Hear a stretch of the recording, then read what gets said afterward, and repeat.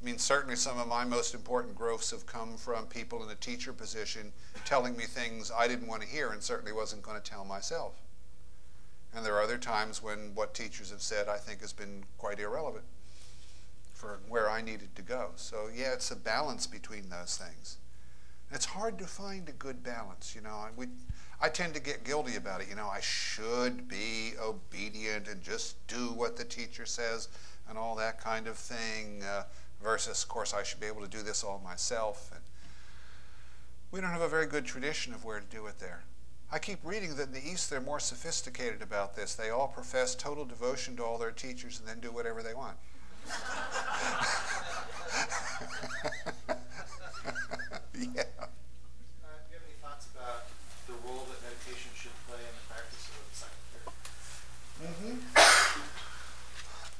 The role meditation should play in psychotherapy depends, of course, on the particular client, what their problem is, and where to expect to go. If you, for instance, are doing a kind of therapy that's very much an insight-based therapy, something like mindfulness meditation can help make a person generally more insightful and generally more able to tolerate unpleasant kinds of things and so have a chance of opening up to insights. If you're doing more a behavior modification kind of thing, then that kind of insight probably wouldn't be particularly good. Unless now the way you could work this in, and there's a guy at the University of West Florida, William Miklaus, who's done some ingenious work this way. He talks about meditation in behaviorist terms. You know, he talks about behaviors of the mind. If you could use something like insight meditation to teach a person to become more sensitive to the body sensations that indicate some maladaptive behavior is going to occur, then they have a better chance of controlling that behavior in this sort of precursor stage than when it comes on full-fledged. So you could even use it in a behavioristic approach that way. There are a number of psychotherapists scattered around here and there who are beginning to experiment combining these things. I don't think they've had a major impact on psychotherapy in general yet, but I think someday they will. It's not an organized kind of movement too much yet that I know of. And again, understand I'm not a psychotherapist. I'm a theoretical psychotherapist rather than a practicing one, so count that in as part of my answer. Yeah. I come from a spiritual tradition where, first of all, the teacher doesn't actually teach meditation. He gives us a mantra, or what we call isti'az, a word, but he doesn't teach how to meditate. And then we're asked not to ever discuss any kind of experiences with anyone. So in terms of transpersonal psychological research, you'd be a lousy research subject. Couldn't find out anything about what was happening. So the premise I would consider is that perhaps what we're looking at is just side effects of meditation. And you're looking at possible side effects of different types of meditation and creating a theory about it, whereas in fact it is the treatment that is the most important, not the side effects that go with it. That would be one of the premises I would put to consider. I would like to see research done on that premise, if it could be done. I mean, it's quite possible, you know, that a particular method, say doing a certain mantra, has inherent effects quite aside from anything you're taught about it. I consider that a possibility, but one about which I don't have any data to speak of, because even in a tradition where there's not much overt teaching, there's implicit teaching. There's something in the situation itself that makes suggestions about this. You know, I mean, if you go to a holy person and he tells you to do something, he may never mention the word spiritual, but you know this has got some kind of connection there somewhere. But yes, I'd certainly like to see that. And it's again true that a lot of the effects we consider due to meditation might be consequences of defining yourself as a meditator and belonging to such and such a group that does certain spiritual practices. So we need to separate those things out also. It's a real beautiful world we live in if we bothered to pay attention to it. And of course, it's a real horrible world at times too, which is one of the reasons we've gotten in the habit of not paying attention to it. But when all this becomes automatized and we have no choice over what we do, we're stuck. Yeah. Could you elaborate on the notion of breath? specific reference to, say, a feeling, how you would see feeling from that perspective? Sure, let's say you're doing a form of Vipassana where you're told to notice whatever the most prominent body sensation at any particular moment is.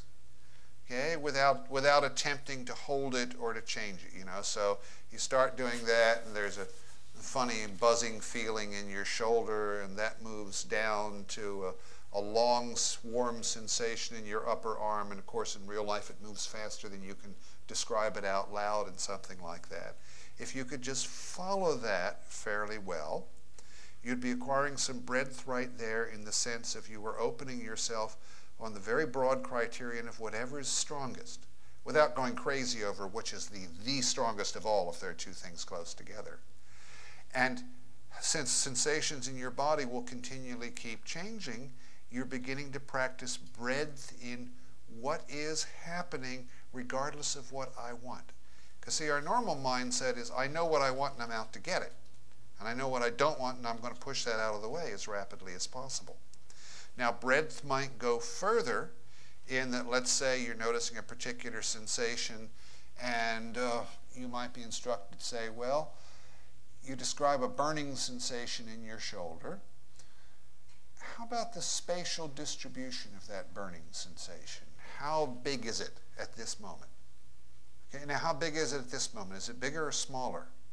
You might make relatively crude distinctions, big or small or something like that. You eventually might be able to notice just where the edges of that burning sensations are and its movement out and back in and around and something like that. And you're beginning to get layers of it.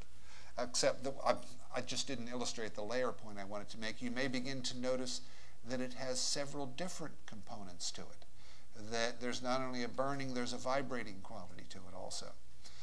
This kind of thing is very useful, incidentally, because it can eventually generalize over into emotions. And a lot of times when you have an emotion, if you have learned to pay attention to the bodily components of it, you may find it's actually a mixture of two or more emotions. Or that there's one main emotion, but it's on top of another emotion and keeping the second one out of sight. And feeling that other emotion and beginning to see what that's about is really very important in terms of eventual insight. Breadth, clarity, and equanimity.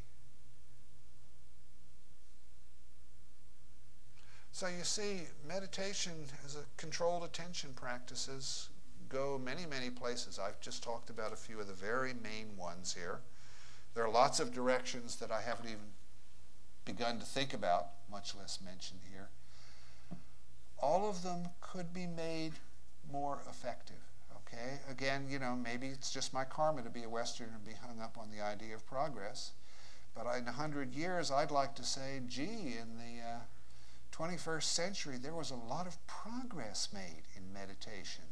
And now 15 out of 100 stick around instead of 5 out of 100, and they gain much more in 5 years than people used to gain in 25 years, something like that. And we know when to send them out for psychoanalysis or behavior modification or a Prozac prescription or something like that and get better results in the long run. That's what I'd like to find out about in 100 years.